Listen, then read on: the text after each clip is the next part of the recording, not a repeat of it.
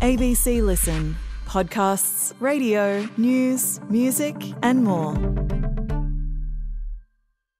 Thousands of years ago, in ancient Mesopotamia, someone, we don't know who, began to chisel out an epic tale on a clay tablet. And the opening line of this tale was, "There was a man who saw the deep, the bedrock of the land." And this was the story of a king called Gilgamesh, a king who was 2/3 a god and 1/3 human, and he was said to be 18 foot tall.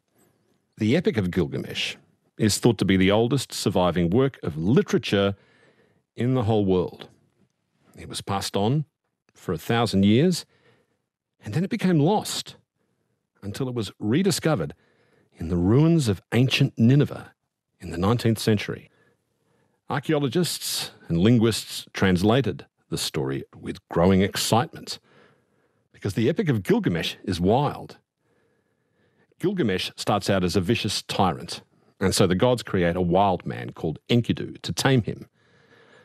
But Enkidu has sex for 2 weeks with a sacred prostitute, and in the process, the wild man becomes civilized. Enkidu takes on Gilgamesh in a wrestling match, and the two become friends and lovers.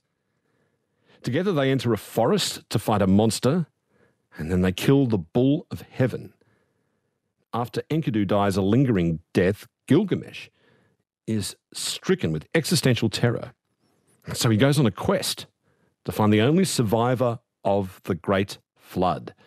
Yes, that Great Flood. So he can learn how to live forever. Louise Pryke is back on Conversations today. Louise is an academic at the University of Sydney and she specialises in history. And Louise has long been obsessed with the Epic of Gilgamesh. She's the author of a book on the subject, and she's one of very few people in the world who actually knows how to read the story in cuneiform, the language in which this impossibly ancient story was written.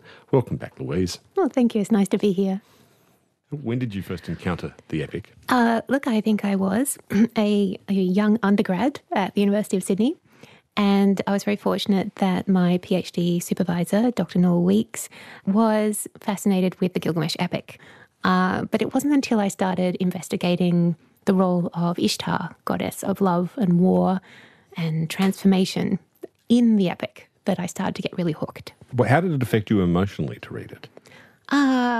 I was intrigued and I was excited because I started to see that the way that Ishtar was presented in the text, I could see there was humour, there was sophistication, and there was wisdom. And I felt like this is a text that is really in many ways kind of the foundational text for my field, which is Assyriology, the study of the ancient Near East, areas of sort of Mesopotamia, kind of modern Iraq. It's the foundational text, and yet there is so much there that we have not even scratched the surface. It's so old. It's older than the Bible.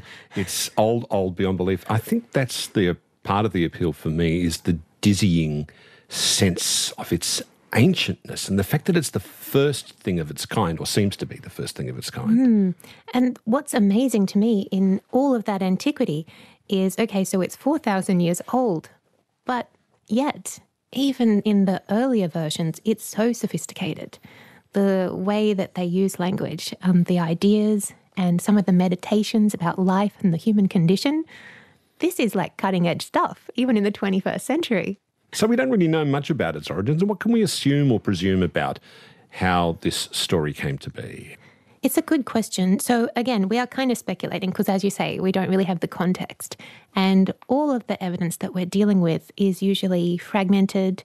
It's usually incomplete. But it talks about an early king, Gilgamesh, and Gilgamesh does appear on a text known as the Sumerian King List. But the Sumerian King List, even though it does feature some historical kings, it also features people earlier on that we think are probably like more legendary figures. They live hundreds of years, and some of them are kind of sages and so forth. And also the Sumerian King List kind of changes depending on which version you're looking at. So it's not exactly a great source the way we like to think of it in the modern day. You know, the great Icelandic saga writer Snorri Sturluson always had this theory. You know, he's writing in the 13th century. He said, we can imagine the stories of Odin and the like to come from some story of a great warrior or a great leader who brings about some kind of small golden age, who then dies.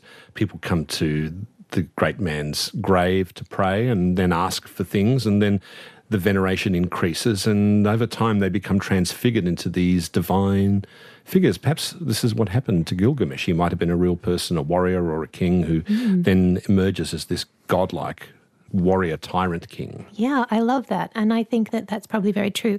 People are always asking me, do I think that Gilgamesh was really historical? And I always say, I think there's a little kernel of history in there, because the rest of the epic is so deft at mingling historical reality with complete supernatural fantasy. And so I feel like, why not have the same thing in the figure of Gilgamesh himself? The story is written in the world's oldest written language, cuneiform.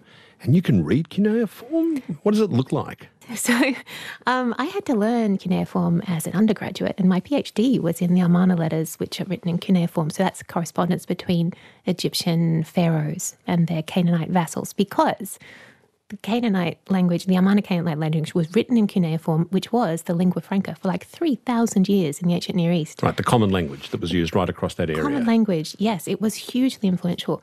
I have heard people describe cuneiform as being the language of the first half of recorded history. Oh, it's been around that long? Yeah, and so cuneiform looks like, as you said before, it's inscribed on clay tablets using a reed stylus. And it basically looks like you've got a chicken, and while your tablet was drying, it's just walked back and forth on it a lot of times, because it's got like little tiny triangles and little tiny lines. So could people have mistaken that for decoration or something? People literally did mistake it for decoration for like hundreds of years. Thomas Hyde, a professor from Oxford, was the person who came up with the name. I think it was around 1700. He wanted to call it arrow writing for a while, but then they came up with cuneiform, coming from the Latin meaning wedge-shaped. What have blind people told you about cuneiform? The amazing thing about cuneiform that makes it a little tricky to learn is that the signs are polyphonous. What does that mean? It means that they can, most of the signs can be read a bunch of different ways. So you can have the same sign that could either be read as, say, she, or it could be read as limb. And context is going to tell you which way to go. But to make it more exciting, sometimes it will be a whole word, or sometimes it'll be like a determinative telling you the next word is a profession or a place or a god. And so it's really a puzzle how it all fits together. And I have heard people who read Braille saying that Braille is very similar, that it also has this amazing puzzle-like quality and a polyphonous quality to the characters. Depending on where the dots are placed, the sign can mean a whole different thing. And the really fun thing about this as well is that if you think about cuneiform, unlike if you've got, say, something written on papyrus that's written in ink, cuneiform is very tactile because it's 3D. It's been actually physically imprinted. And so I've heard that if you somehow manage to invert that, you could sort of run your fingers along it a little bit like Braille. It's amazing. It's a tactile language. Wow. Yeah. You know, for a long while, people couldn't translate the Egyptian hieroglyphs, and they thought that they were decorative as well. And then, of course, eventually the Rosetta Stone appeared that allowed people to translate it because they saw the same bit of hieroglyphic text alongside ancient Greek, and so they could translate it. Was there a similar thing for cuneiform? Yes. So cuneiform, having been this hugely influential script for thousands of years, suddenly disappears around about the 1st century Common Era, and people actually just forgot how to read it or that it was even a script. And so it sort of lies dormant. But then in around 1835, Henry Rawlinson is in Western Iraq. He's training the Shah's troops at the time. But he starts to look around the area and he sees this monument that was written by Darius I. What, the great Persian king? The great Persian king, yes. Wow. So he sees this inscription, and again, it's a trilingual inscription. It's in Elamite, Babylonian, and Old Persian. Nobody can read any of those languages. And so he manages, and the other thing, did I mention, is that it was inscribed by Darius, whoever writes things for Darius, 100 metres up a cliff face. And so what he needs to then... How does he get 100 metres up a cliff face? Well, I had read that he had a really long ladder. But then I was reading the other day that actually he was a really good climber, and sometimes he would use nothing and just scale the cliff and get up there. Because apparently when Darius had the inscription written, he had the ledge removed afterwards so that nobody could in any way interfere with it. And so it was a bit tricky to get to. But he, Rawlinson, and a young Kurdish boy whose name has been lost to history, unfortunately, they would climb up there. And apparently to get to the Elamite part of the inscriptions, they would have to stick pegs into the rock and like kind of swing across. This is very Indiana Jones, all of this. Yes, and apparently it took like quite a while to get the inscriptions. So yes, it was quite an endeavour, and it was amazing that nobody was injured. But then, so then he took the inscriptions home and he started trying to translate them along with a couple of other scholars. And they kind of got to the point where they thought they'd cracked it. And you're thinking, how did they even have the faintest idea? But they had noticed that there seemed to be repeated words. And because of these repeated words, they sort of started to realise that what they might be looking at was a king list.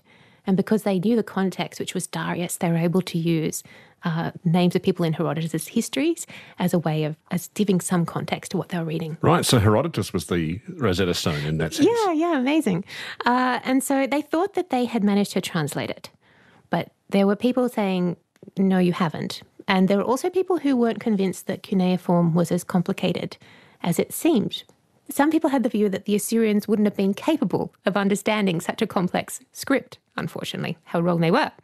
And so then they decided to have a competition. And the British Royal Asiatic Society sent out unseen texts to 4 different scholars. I think one of them was Rawlinson's great rival, was one of the scholars. And they had to, in secret, give their full translation, seal them up in an envelope, and then send them back. And then a panel would compare them. And if they were close enough, they'd say, okay, we've done this. So they did it, they looked at them and they were like, it's close enough. Cuneiform is translated. So then how were the first tablets telling the tale of Gilgamesh found? So Gilgamesh kind of survives in a bunch of different versions, but the most influential version is known as the Standard Babylonian version. And the tablets that are associated with that were largely found, as you were saying before, in the remains of Nineveh, in the library, the Great Library of Ashurbanipal. And so Ashurbanipal is this amazing Assyrian king, and he kind of presents himself as being like a poet king and a scholar. He sends out letters all throughout his empire saying, send me your best stories because I'm creating this library. And so people just sent him his stories. Why? Well, because he asked them nicely, but also because he was known for being particularly cruel to his enemies. There's this amazing artwork where he is sitting in the garden having a lovely lunch with his wife, and in the trees are the heads of his enemies. Right. Okay. So people just give him whatever he wants. And because of that, he has this amazing library with like over 30,000 cuneiform tablets. And what state was this library in when it was found? And what state were the tablets in? Were they all shattered and broken, or was it intact? The palace itself was destroyed. But because the thing about cuneiform tablets is because they're on clay, if you set them on fire, it really just makes them fairly indestructible. Right. And so it was just a big mess. It was all over the place. But the historian and diplomat Austin Henry Layard and the amazing Assyrian archaeologist Hormuz Rassam, and together they were able to discover this library. And it was Rassam who actually found the tablets containing the Epic of Gilgamesh, which were then transported back to the British Museum. And this was around the 1850s or so. So cuneiform was still just being figured out. And so they sent it to the British Museum, and there they found a home with the self-taught cuneiform scholar, George Smith.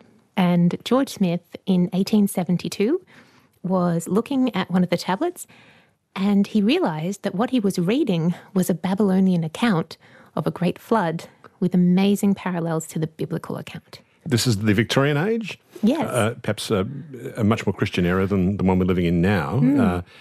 What kind of excitement did that create in this man's breast when he realised he was reading an account of a great flood that was older than the book of Genesis? He was extremely excited. It is said, although it may be apocryphal, that he was so excited, in fact, that he started to rip off all his clothes and run through the British Museum. Which one of us has not done that in excitement? Louise, running around the British Museum with no clothes on when we get excited. I mean, we've all done that once or twice, surely. I guess so. I still think it's a really good discovery when one starts to rip off one's clothes. I have heard it say that he might have been imitating Archimedes. When he runs around shouting "Eureka!" Out of his bath, yes. Out of his bath. But I've heard that that might also be apocryphal. It probably is too. What about once the story got out to the European world or the wider world that there's an account of the flood that resembles the flood of Genesis in this very old account? It had a sensational effect. And so they had a big gathering at the British Museum. The British Prime Minister, William Gladstone, came and they presented their findings. And it was front page news that this story had come to pass that looked like it could be actually documenting the flood event described in the Bible. The fact that I think that one of the very first things that was translated in cuneiform in 1872 had such strong biblical parallels really ignited the field of Assyriology and got people really interested in this area of study in a way that I think otherwise might not have ever happened. So this epic story that had been lost to the world for thousands of years suddenly is available to the world again and people can start to read it. What effect does it have on the world in the 19th and 20th century when people can encounter this impossibly old story? At first, as you say, there was a lot of excitement, but then people got a little bit worried. The whole understanding of the ancient Near East was pretty much predicated on the Hebrew Bible at the time. And so suddenly there were all these sources that firstly seemed to be agreeing with the Hebrew Bible, but then in other ways seemed to be kind of competing with the Hebrew Bible, particularly in terms of things like antiquity. And sometimes the stories didn't exactly align as much as people would have liked. And so there became this whole Bible versus Babel controversy, where some people were saying, this is wonderful, this gives us so much context for biblical stories, we need to know more about this. And other people were saying, this is terrible, this stuff is heretical. There was actually this story about Nathaniel Schmidt, who was teaching at the Colgate University in 1895. Some of his translations of cuneiform, they felt, seemed to run a little contrary to biblical teachings, and he ended up actually losing his job and going on trial for heresy. Oh, my God. Yeah. Wow. Even in that late day and age? Even in that late day and age. He ended up working at Cornell, so I think it worked out okay. So over time, as more fragments and more versions of the story appear, people are able to put together a more complete version of this epic story. Who is this King Gilgamesh at the start of the Epic of Gilgamesh, Louise? Right. So in Tablet 1, we meet Gilgamesh, the great king, and there's a prologue where he's described as being perfect in his beauty. I think the text actually says that by human standards, he was very good looking, which sounds like a little bit of an insult to humans, but I think they just mean compared to gods, who are obviously especially good looking. He's 18 foot tall. 18 foot tall. He's 6 foot wide. He's just more capable than all other humans. He's apparently very wise, but then the rest of the epic makes you question how accurate that description is. I was going to ask you about that because it seems like at the beginning of the epic he has a lot of knowledge, but not much wisdom, because they say he knows the deep, he knows all that what's under the bedrock, he knows all these things. It seems like he has all these facts at his hand, but he's not very wise. No, you're so right. So at the beginning of the prologue, the very first lines, the incipit, is Sha Nakba Mimuru, which is he who saw the deep. But you can translate the deep so many ways, and it could be related to the Apsu, which is where the god of wisdom, Ea, is said to live, and his groundwaters are said to sort of rise and make everything fertile in ancient Mesopotamia. But Gilgamesh, yes, he does have a lot of knowledge, but it takes him right to the end of the epic to really start to understand where he fits into the grand order of things. He's said to be 2/3 god and 1/3 human. Now, this really intrigues me, Louise, because it implies he has 3 parents, doesn't it? Yes, I should say that no one has ever quite figured out the maths of the 2/3 God, 1/3 man equation. I do like it, though. I like the fact that it's 2/3 because Mesopotamian gods have sacred numbers, and the sacred number for the god of wisdom is, well, it's 40, but if you're using a sexagesimal, can I say that? I don't know. I can't. If you're using a base 60 style of maths, as they are, then 40 is 2/3, right? And so the God of wisdom, shorthand is 2/3. And so he's 2/3 man. And as you know, we have 2/3 of the standard Babylonian version. Now, he's at the beginning of the epic, he's a tyrant. He's a bit like Attila the Hun and Stalin all rolled into one, isn't he? Oh, yes. He is not a good king at all. And in fact, for most of the epic, he really gives a good case study in how not to be a Mesopotamian king. Because we do know from other sources that if you're the king, you're meant to basically be the mediator between the humans and the gods. Oh, that's the king's job, is it? That's the king's job. It's a really important job because the humans and the gods need to be getting along for cosmic order. But Gilgamesh is much more interested in oppressing his subjects. So it's said that he keeps the sons away from their fathers, the daughters away from their mothers, brides away from their bridegrooms. So instead of going to the king to get help from the gods, you instead see the people circumnavigate the king and they go straight to the gods. To complain about him? To complain about him and say, can you do something about this guy? He is awful. And what do the gods do about this? Well, they make this plan, and so they decide that they're going to create an equal for Gilgamesh. Someone is said to soothe the storm in his heart, and that's going to be Enkidu. So the mother goddess Aruru takes a ball of clay, she throws it into the wild, and from that, Enkidu is born, the wild man. And what is Enkidu, the wild man, like once he comes into being? Look, he's quite lovely when he starts out. He gets a little bit, when he starts hanging out with Gilgamesh, he gets a little bit more sharp-edged.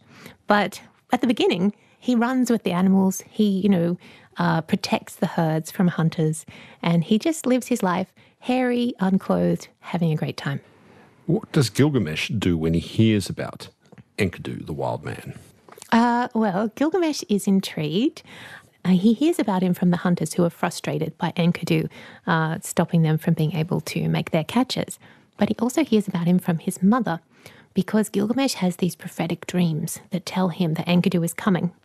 Ninsun, Lady Wild Cow, Gilgamesh's mother. Lady Wild Cow. She is very, very capable at interpreting dreams. And so she tells Gilgamesh that his, true love is coming and that he's going to save him. Well, what does he do about this then? How does he then go about dealing with this Enkidu? Well, we've heard that Enkidu is frustrating the traps of the hunters in the woods. What, he's releasing animals from traps? He's releasing animals from traps. So Gilgamesh sets a trap. And what he uses for bait is the priestess that you mentioned before, Shamhat, who works at the Temple of Ishtar. And Shamhat, her name comes from the Akkadian word shamahu, which means superlative beauty and fecundity. And so that's basically her whole description. She's this beautiful, wise woman, and she goes into the forest, and she's meant to lie down and entice Enkidu to have sex with her. How does she do that, may I ask? They're quite clear about it in the text. There's all these descriptions saying that she needs to, raise her skirts and basically open her legs. So, Yes. and so that's when they have sex. For how long? Well, initially it was thought for a whole week. A whole week? A whole week. But then recently they found another tablet that suggests that it's actually 2 whole weeks. 2 whole weeks they have sex together. Is this presented as some kind of sacred act? This priestess offering sex to Enkidu? It's a good question. In the text, it sounds more like they're just having a nice time. Right. However, it definitely changes Enkidu because when he's finished having sex with Shamhat, he sees his herd and he wants to get up and go and run with them like he normally does. But he finds that he's lost his strength and he can't chase after the herd like he used to. Also, he now speaks Akkadian, so she somehow managed to teach him all of the language. And he is really ready to become further civilized. There's so many metaphors like this in the Bible So too, true. aren't Yes. they? Of the idea that in having language, as humans get language, it makes them civilized, but it means they lose the pleasure of living like a wild creature. Indeed. And it's this idea of the woman as the civilizer as well that we see in so many texts. Like Eve handling the apple from the Apple. tree of knowledge to Adam. Yeah. But as you say, he gets alienated from his wild man origins. And for the rest of his life, he will be homesick for the wild. So how then is he brought into the company of Gilgamesh? Well, he's having a chat with Shamhat, and they were talking about how fabulous the city of Uruk is. And she describes Gilgamesh and his tyranny. And Enkidu is he has a sense of justice and he doesn't like the idea of Gilgamesh throwing his weight around. And so he says, I'm going to go and I'm going to challenge him boldly. And Shamhat is like, please don't, because the gods favor him. They'll send prophetic dreams letting him know that you're coming. He'll crush you. And Enkidu, obviously, he just sees that as more of a challenge. And so Shamhat takes him to Uruk, where he runs into Gilgamesh, who is hurrying to, enact more tyranny. He's on his way to crash a wedding night, but instead he finds... So when you say crash a wedding night, you mean to take the bride from the groom on the wedding night? Yes, it's that whole rite of first night thing that we see throughout history at various places where the king has the first night with the new bride. But Enkidu is having none of it. And so he goes, steps in front of the threshold and forbids Gilgamesh from entering. And Gilgamesh has never really been forbidden of anything before. And so obviously he attacks Enkidu and they have a really big fight that basically puts cracks in the walls. And they're rolling around and they're very evenly matched because the wild man, he's strong, he's hairy, and Gilgamesh being 2/3 divine. But they've realised that they're so well matched that they just suddenly become friends. More than friends? More than friends. Lovers? Towards the end in Tablet 12, there is some suggestion about them having a sexual relationship, and we can see that in other texts as well. It's amazing. It's kind of like like an epic bromance with a bit of romance. Ninsun adopts Enkidu, so he becomes Gilgamesh's brother. And this is very Mesopotamian. If you have a really close relationship, it's got many different dynamics to it. They're like blood brothers now, They're essentially. like blood brothers. And the idea of the story is that they love each other more than anyone loves anyone.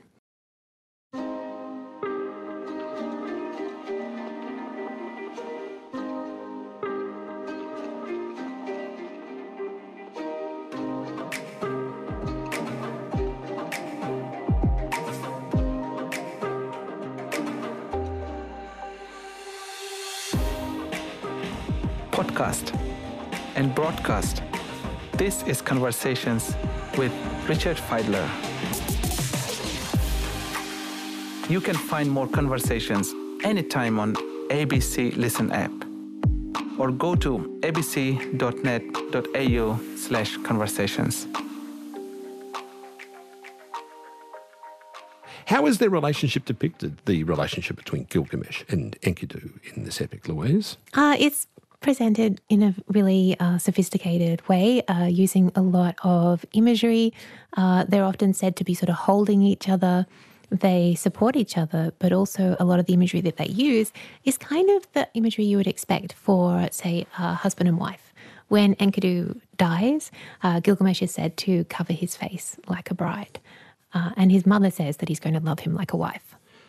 So when they're together, they're very happy. But Enkidu, does he miss his life as a wild man? He does. He still pines for the wild, even though Gilgamesh is his true love. His heart is a little bit torn because he misses his old life. And so Gilgamesh comes up with this fabulous idea. He's like, let's not sit around being sad. Let's go and hunt a monster. Of course. What do we do? But a monster could be a metaphor for any kind of thing, really. Who's this monster they're going to go and kill? This is Humbaba, who in Sumerian sources is called Huwawa. And he's this amazing monster figure with like a sort of, he has like a grinning kind of mask that was used as an apotropaic kind of ward off of evil in the ancient world. So people would actually stick plaques of his head around. It's said that the blood on his tongue never pales, and that his speech is the deluge and his breath is death. And so he's basically just kind of this terror of a figure. Does he have some magical ability to inspire terror? He has the 7 auras of terror, which he can send out against people and make them basically unable to move because they're so frightened. So where do they go to find this Humbaba, the monster? Well, they have to travel a really long way away. That's one of the things that you'll see in Epic is that if you want to find something fantastic, you tend to have to go a long way away from the city. It's a quest. It's an odyssey. Yes. It's an odyssey, and it takes them a long time to get there, but they have to go to the cedar forest. And it's really interesting because Humbaba, he, again, is presented with great complexity because on one hand, he's a monster, but on the other hand, he's a sacred figure. So the gods, particularly Enlil, they love him. Oh, is he like the guardian of this cedar forest then? He is. He's the guardian, and also He's presented in the text as being almost like the king of the cedar forest. And so it's almost like Gilgamesh and Enkidu are attacking a foreign kingdom and killing its king. Now, cedars are found in the Eastern Mediterranean, aren't they? Isn't that like the symbol of the flag of Lebanon? Yeah. So can we imagine that they're telling a story of them going to the Mediterranean or something, or to Syria or to Lebanon, what is now the states of Syria and Lebanon? It's thought to be around Mount Lebanon. When Gilgamesh and Humbaba finally come to blows, it's said that it was such a powerful shock, the force of their two bodies, that it actually opens up the Bekaa Valley that separates the mountains of Lebanon. I've had people tell me that apparently there's evidence of anthropogenic deforestation. When you say that, man-made deforestation? Yeah, in sort of the forests around, the cedar forests around Lebanon, from around 7,000 BCE. Interesting coincidence, isn't it? Yeah. So this might possibly be a tale of how humans destroyed the forest. And is the forest destroyed in this fight? It is. Well, not in the fight, unfortunately, because they have to kill the forest guardian first and then they chop down all his trees as the final insult. Why do they chop down the trees? So there's this beautiful scene which has only been rediscovered in the past 10 years. They get to the forest and sort of a hush descends on the forest because there's these outsiders there. But the forest is described as being this incredibly beautiful place with like the resin sap dripping off like rain out of the cedars. And Gilgamesh and Enkidu are entranced by the beauty of the forest. And so they can really appreciate its aesthetic value, but they can also appreciate its economic value. And so they decide that they want to chop down the trees and basically harvest them for themselves. Wow. The modern analogies are really, really powerful here, aren't they? Yeah. Oh, this is so beautiful, but we need the money. Yeah, so exactly. that's it? That's it. Right. Well, yeah. So they have this fight with Humbaba and Gilgamesh. He does get terrified at one point, but then Shamash, the sun god who favours the Mesopotamian king, comes and sends all these winds to his aid. His 13 winds. They name them all. I won't. But then Enkidu gets frightened as well, and Gilgamesh turns around to him and says, "Forget death and chase life." And I always like to think of that when I'm teaching as being the world's first heroic catchphrase. It's like "I'll be back" or something, but in Mesopotamian. Forget death and chase life. Right. Yeah. Wow. So they kill the monster. They kill Humbaba, but before they kill him, he curses them. And he says that he asks that Shamash makes sure that nobody but Gilgamesh buries Enkidu. And so that means that Enkidu will never have a family of his own. So Gilgamesh and Enkidu have killed Humbaba, the monster of the forest, and they've chopped it all down. What happens when they go back to Uruk, the city of Gilgamesh? Gilgamesh decides to have a bath and he's cleaning his weapons, and along comes the beautiful goddess of love and battle, Ishtar. And she sees him, she falls in love with him, and she wants to marry him. So far, so good, right? Because in Mesopotamian religion, the goddess was meant to be involved with a sacred marriage with the king, and prosperity ensued for all. And so you're thinking, okay, this is going to work. But then Gilgamesh turns around, and not only does he turn her down, but he turns her down so rudely. He knocks back the goddess of love, does he? He sure does, in harshly unflattering terms. Oh, really? Okay. Yeah. He's going to pay a price for that then. He says that she's like a drafty back door and What? like a faulty battering ram and like a shoe that bites the foot of its owner, which is actually particularly insulting because in ancient Mesopotamia, the abrasion from an ill-fitting sandal was thought to be a deadly omen. He says that to the goddess of love and war. So what does she do once she's been knocked back and insulted like that? Well, I probably should have mentioned that Ishtar is the goddess of love and war and also vengeance. And so she's not going to take this lying down. She goes up to see her father in heaven and says, "Oh, Father, give me the bull of heaven so that I can bring it back down to earth and destroy Gilgamesh." An is like a little unsure that this is the way to go. He's trying to be the voice of reason. He's like, "Do you want to just think about this for a little while? And if it comes down to earth, it's going to be a big disaster." And she's like, "It'll be fine." So they bring the bull down to earth, and straight away there are sinkholes, there are earthquakes, people are swallowed up in the sinkholes. It's a disaster. What is this bull of heaven? It's actually the constellation Taurus. Amazingly, the Mesopotamians see a giant bull pretty much where we do. And so she leads that down out of the stars, and he is like Gilgamesh in that he's part animal, but also part supernatural. There's something about him that's just outsized. He's the size of the city practically. And so you've got this massive bull, and Enkidu and Gilgamesh have to do battle with it. What happens when they do battle with it? Well, for a moment, it looks like things are going to be not ending so well for them, but they're able to subdue it and finally kill it. They cut off its haunch and they throw it at Ishtar. And Enkidu says, I'd do the same to you if I could. So having killed and Dismembered. dismembered the bull of heaven, that doesn't sound like a thing you ought to do. What becomes of Gilgamesh and Enkidu after that? They go and have a big feast. But Ishtar, like Humbawa, has cursed them. And Enkidu wakes up a few nights later having had a terrible dream that the great gods have gotten together and have decided to punish them. And what happens to Enkidu? Well, the gods decide that one of the two heroes will have to die as punishment for killing these two sacred creatures and insulting Ishtar. And because the gods favour Gilgamesh, Enkidu is going to die. So he becomes very, very sick. And he lies on his deathbed. And while he's there, he decides to curse everything that moves. So he curses the cedar from the forest, he curses the trapper that discovered him, and he curses Shamhat that led him to civilization. What kind of vision does he have of the afterlife that awaits him? It's a very dark vision.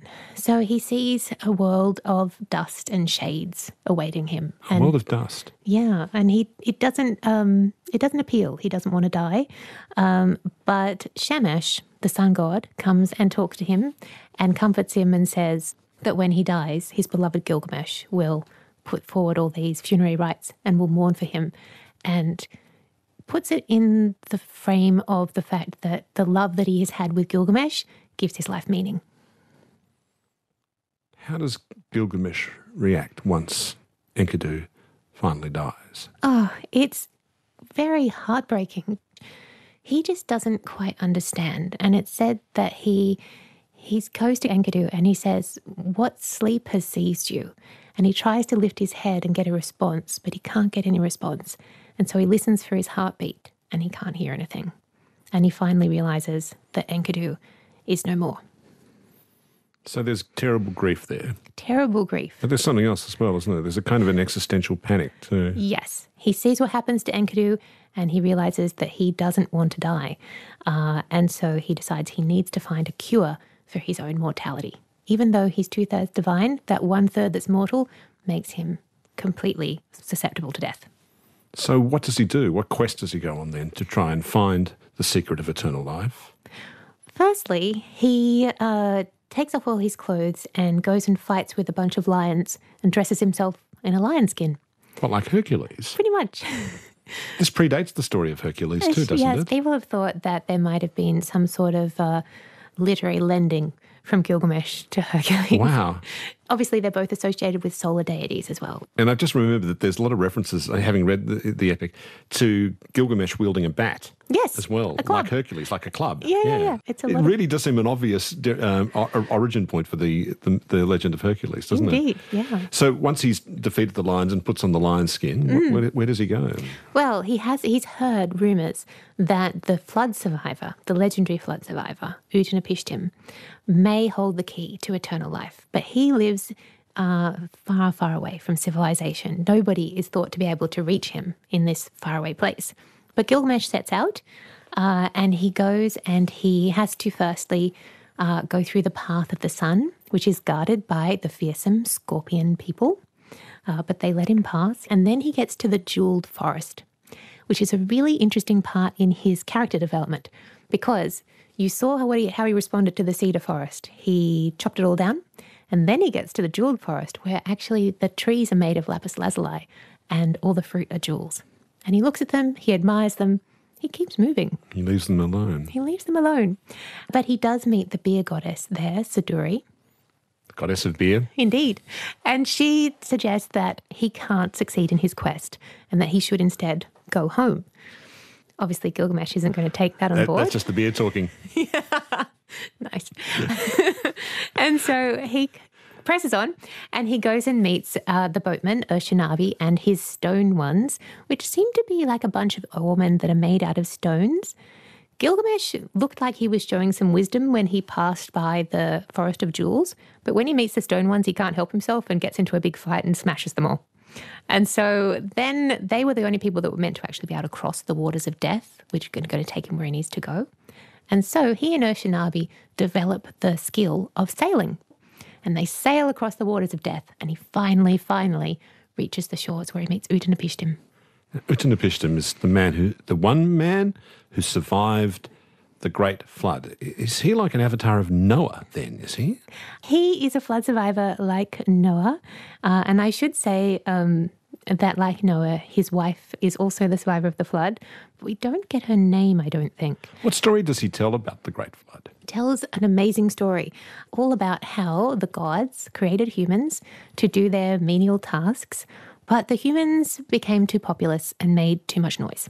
And so Enlil, the storm god, whose name means Lord Wind, he decides to get rid of all the people, and he has a couple of goes at it, but each time the god of wisdom, Ea, stops him. Finally, he decides to send a great storm, which is going to create the flood. And he makes all the gods swear that they can't tell anyone. And I'm sure he's looking at Ea and going, especially you. But Ea has managed to get around it by going to his favourite, Utnapishtim, and instead of telling him directly, he stands outside his house and says, "Oh, Wall, I'm very concerned, Wall, about this coming flood. Oh, if only Utnapishtim would build a boat and preserve himself and his family." Right. He's not telling Utnapishtim this. He's just saying it to the wall and who knows who's going to overhear this. Exactly. He can't tell. But it is overheard by Utnapishtim. It is. It's very Pyramus and Thisbe kind of moment, I feel. Yes. And so he's told to build a boat. And are there really specific instructions, like however many cubits by however many cubits, that kind of instruction? There are some quite specific instructions, and there's quite detailed accounts with the boat building, which again very much parallels what we see in Genesis. And is he asked to bring animals aboard? He is indeed asked to preserve life and to forget his riches. And so Utnapishtim builds the boat, and the first thing he does is fills it with gold and silver. Right. But then he puts on animals of all kinds and trades people of all different kinds and his family. And then they seal it up, and then the storm comes. And the waters rise. The waters rise, and everything turns black. And then when the floodwaters recede, where is this boat left? Well, the boat is left adrift, and it looks like everything has been destroyed. But Utnapishtim has this idea that he'll send out some birds to see if there's anything left for them to perch upon. Good Lord. He starts with a dove. He sends out a dove first, and then he sends out a sparrow, and then finally a raven. And when the raven doesn't return, he realises it's safe to disembark. So this story does sound, of course, awfully similar to the Genesis story of Noah and the Great Flood, and this is what, of course, created such enthusiastic interest. But this does precede the story from the Bible, doesn't it? It does. So we have earlier texts of the Gilgamesh flood story than we do of the biblical account. And also the Gilgamesh story contains Atrahasis, which is the older Mesopotamian flood story, which is even older than Gilgamesh itself. And then there's the knowledge that we have that the Gilgamesh story was widely known across the ancient world, and they have found tablets of it in modern-day sort of Israel, Palestine. So might we expect, it would certainly be possible for the author or authors of the book of Genesis would have been aware of the story of Gilgamesh? Yes. So is Utnapishtim then, he survived the Great Flood, and he's immortal now as well? Yes, he and his wife are granted immortality by the gods, who also swear not to flood the world the same way again. Right, they've learnt their lesson. Okay. So Gilgamesh then has travelled all this way. Yes. To find Utnapishtim, the one man who can live forever. And is he able to give Gilgamesh the secret of immortality? Sadly, no. Because the gods have promised not to flood the world the same way again, no one can ever attain immortality the way that Utnapishtim and his wife did. It's a one-time deal. Well, what can he do for Gilgamesh? Very little. And so what he decides to do, he and his wife take pity on Gilgamesh, and they say, well, look, we can't make you immortal, but maybe we can make you young again. So there's this herb that is able to renew your youth, but you'd have to swim right deep down into the depths of the ocean to get it. So Gilgamesh then straps some stones onto his ankles, swims all the way down to the bottom of the ocean, finds the plant, it's the heartbeat plant or Armadillo plant, and he thinks, I don't want to try this yet. I'm going to take it home to Uruk and try it on someone who's really old and make sure it works before I try it myself. Very smart. And so then he decides to have another bath, And while he's having a bath, a snake creeps up on him, takes the herb, swallows it, slithers off while shedding its skin. Oh, it's become young again. It's become young again. It's an origin story for how snakes shed their skin and sort of have that rebirth quality. He's lost this plant, the plant that will make him youthful again. Yeah. Can he go back and get another one? Look, It's another one-time deal, is it? Well, I feel like he possibly could, but he doesn't. He's kind of like, oh, well, I can sort of see that maybe that's not meant to be. And instead, he and the boatman, Urshanabi, they just turn around and head on back to Uruk. So he's lost his dearest friend, his lover, Enkidu. He can't live forever. He's lost the herb of youth. Yeah. What becomes of him in the end? Well, it's a little bit of a mystery because they get back to the walls of Uruk in Tablet 11, and you would kind of expect some kind of scene summing things up and explaining to us what it all means. But instead, you just have Gilgamesh pointing out the walls to Urshanabi and saying, look at how strong the foundations of the city are.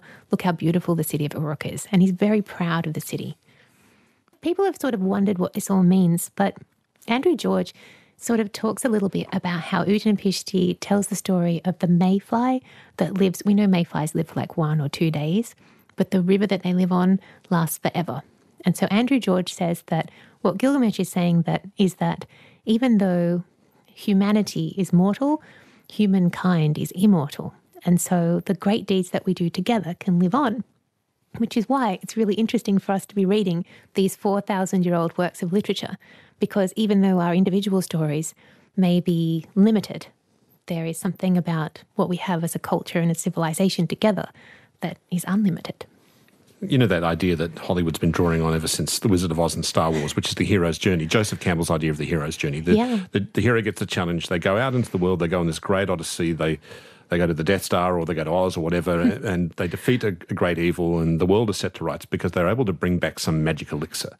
And that elixir can be all kinds of things. And it seems to me here the magic elixir he's brought back to Uruk is just resignation, knowledge, wisdom, that all things pass, and he too is doomed to die like everyone else, and he's learned to accept that. I think that's exactly right. I think that he does bring back wisdom, and I think that his character arc is that he learns to accept his place in the world and his role as the king. Shame all these people had to be killed and a forest had to be felled for him to get there, though, isn't it? But it was quite a story. It's an absolutely wonderful story. Is there a lesson to be learnt here, or is that just too dumb and too sort of children's fairy tale, like to demand a kind of a lesson at the end of the Epic of Gilgamesh? Or are there things you want to conclude from it, Louise? I think that you can take from the Epic of Gilgamesh pretty much whatever you want. And I think that that's what makes it so fabulous. If you like sports, there's wrestling. Wrestling's good. Wrestling's cool. If you like food, there's like all these feasts and things. If you like giants and monsters, you've got it. If you want a beautiful love story, it's like the world's first incredibly beautiful love story with Gilgamesh and Enkidu. You want an angry goddess? Sure. So my colleague Sophus Heller, who has done a new translation of the epic, which is brilliant, he says that the Gilgamesh epic is like a punching bag, that you can just go a few rounds with it and then it's just going to be like, what else have you got? Because it doesn't matter what you throw at it, it's still going to keep you coming back for more because there's just so much going on in this really early work of literature. There's a kind of a bit of a trend you can see, I think, if you sort of look at the stories that are told at the beginning of a civilization and at the end of a civilization. And we know from the different versions we have of the Epic of Gilgamesh, we have the earliest versions that were written 4,000 years ago, and then the later ones that were written 3,000 years ago, the more modern versions. And it changes over time, doesn't it? It sort of begins as a bit of a hooray for superheroes sort of type journey at the start. And at the end, it's much more pessimistic. It's about being resigned to death, being resigned to the transience of all things. This seems to be like a model you can follow throughout so many human civilizations. What do you think about that? Do you think this might apply here? I agree. And I think that it is really interesting. The old Babylonian version, there's much more focus on what an exceptional king Gilgamesh is. But then the standard Babylonian version is more focused on his search for wisdom, and death becomes a major theme of the epic. And Gilgamesh wrestles as much with his own mortal frailty as he does with his outsized adversaries. But that being said, in the old Babylonian version, Siduri, the goddess of wisdom and beer, she gets to have a little bit more to say. Some of her dialogue tends to go to Utanapishtim in the later version. But she says to Gilgamesh that he really needs to forget about trying to live forever. And instead, he needs to enjoy living for right now and enjoy being with his loved ones, clean clothes, that he should have a party day and night, carpe diem, live in the moment. Gilgamesh, of course, ignores this. But there is some suggestion that this speech from Siduri has had some kind of influence on the book of Ecclesiastes.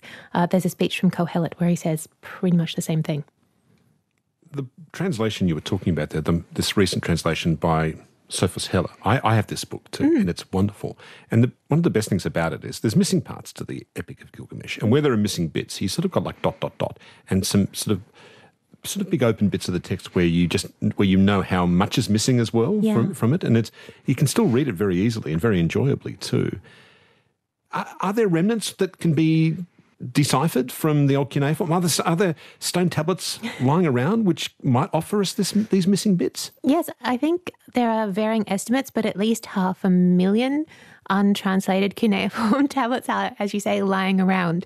There's just not enough Assyriologists. We're a very small field. There's not enough of us in the world to actually translate them. And, as I was saying before, Andrew George, it took him 15 years to put together his translation of Gilgamesh. It's quite painstaking, difficult work.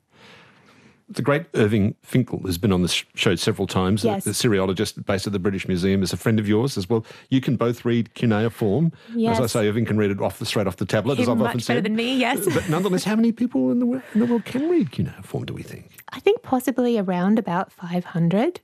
I'm working on a new generation at the University of Sydney. But people in the field, like, for example, Enrique Jimenez, are working at teaching computers how to maybe not read cuneiform quite yet, but to be able to identify which parts of the fragmented tablets belong together. And they have this project, which is wonderfully called the Fragmentarium, where they get the tablets, they show them to the computer, and it does the puzzling for you. And Enrique has said that what used to take, say, 40 years could now be done in the space of an afternoon. How fascinating. I'm so glad we had this conversation. I've been wanting to have this conversation about the Epic of Gilgamesh with you for some years now, Louise. Indeed. Thank you It's so lovely. much for telling us the story today. Thank you for having me.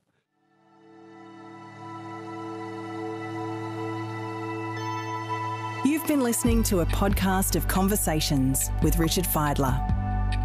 For more Conversations interviews, please go to the website abc.net.au/conversations.